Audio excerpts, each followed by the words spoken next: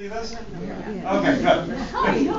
For those of you that can, you will see it afterwards, if you can see.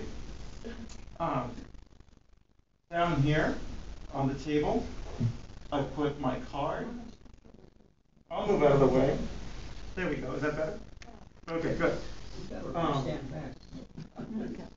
I can't manage it if I stand too far back, but I'll do stamps or for photographs or anything that's important to you. You can put it onto here, and if you can see larger items, you can see with this machine. But I think we've learned very quickly that with electronic devices, it's very specific. You know, depending on what your needs are, you really need to use the right thing.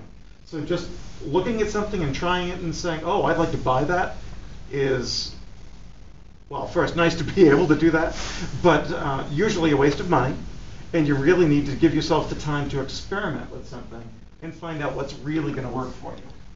Okay, so there's that, video magnifier.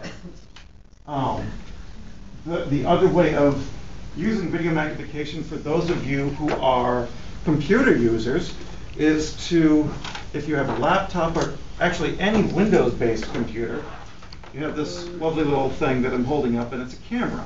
It does the same thing as the machine I was just showing. And it can point down, the camera can point down, look at print, photographs, or it can look out. Well, I say it can look out. It turned off. There it is. We'll see if we can find Jimmy. There's a white box in the middle of my screen which you can't see through. But so this gives you the ability to use your computer monitor as a monitor for reading or for distance viewing. And it's really simple to use. And there's Pat. Is that Pat? That is Pat. But the room isn't as bright as I'd like it to be.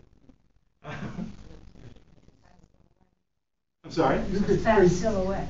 It's Pat. It is somewhat a Pat silhouette. And part of the problem is we're lit from behind.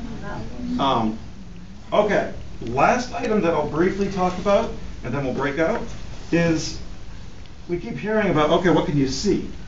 For those of you who really can't see, you need some audio. You need other ways of accessing things. This is called an iPal Solo. What?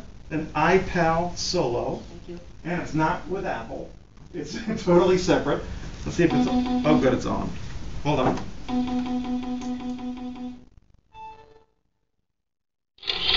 Okay. Please place your document.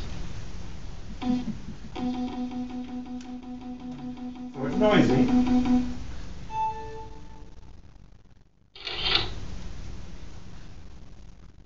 So it's taking a picture. 252 Luann Rice. Odd, you're just like Holly Maria said. She hates picturing you here. You hate picturing your kids picturing you here. The problem is, you're here, choking each other, Sophie said slowly, as if she were feel-ogled. I'm not sure I can take much more of this. Maria felt like she was about to hyperventilate. I have no idea what to do. And I'm not sure I can take much more of it either. So that's the last item that I wanted to briefly show you. But